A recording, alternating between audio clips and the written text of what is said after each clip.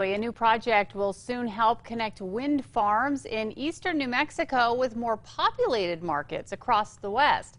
The SunZia transmission line will create access to more than 3,000 megawatts of wind power. That's enough for more than 2.5 million people. California-based developer Pattern Energy says it has now secured the needed permits, which have been in the works for years. They've also already invested billions of dollars into infrastructure in New Mexico. Once it's done, the transmission line will span 550 miles through New Mexico to Arizona.